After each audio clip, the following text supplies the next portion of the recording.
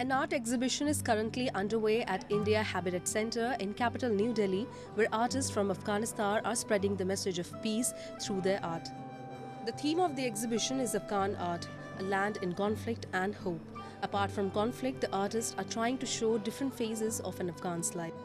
Despite suffering for long, the Afghan artists like Mohammad Salim Atai, whose work are on display at this exhibition in New Delhi, are optimistic about the future.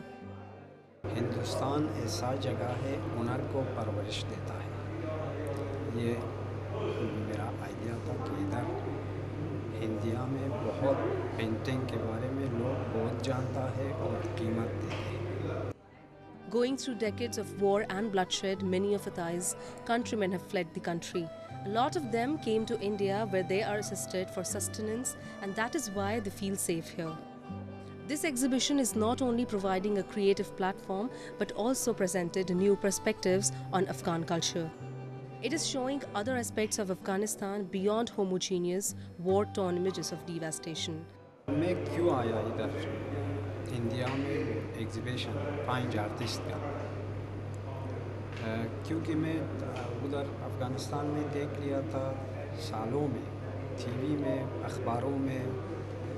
दुनिया सब अफ़गानिस्तान का वो खून खराबा झगड़ा और अच्छी वही नहीं करे ख़बर नहीं है, क्योंकि उधर प्रॉब्लम है ज़रूर, ये तो है, लेकिन मेरा आइडिया ये था कि मैं एक एग्ज़िबिशन दे दूँ इंडिया में और लोग देखेंगे कि अफ़गानिस्तान सिर्फ जंग झगड़ा खून खराबा का जगह नहीं है, इधर भी आर्टिस्ट लोगों भी है, खूबसूरत जगह है उसमें।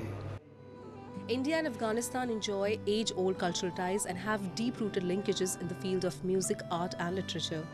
These artists infuse this exhibition with their exquisite artworks, sharing different realities that exist along with and beyond a war-riddled tragedy.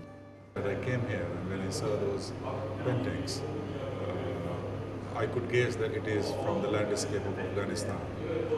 And I have been all over the world, so I know Afghanistan very well.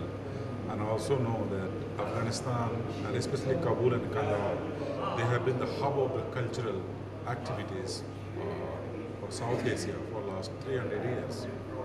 So when I saw some of those paintings, I could clearly see that the artist has done a wonderful job in depicting the landscape, the people, the places, the markets, and some of the iconic like Bamyans, Buddha, the statue. So fascinating, very nicely captured, very rich in color, and quite engaging visually. Living in a region which is stuck between conflict and hope, these artworks signify happiness and vibrancy. These exhibitions not only promote cross-cultural understanding but also enhance the bilateral ties among nations.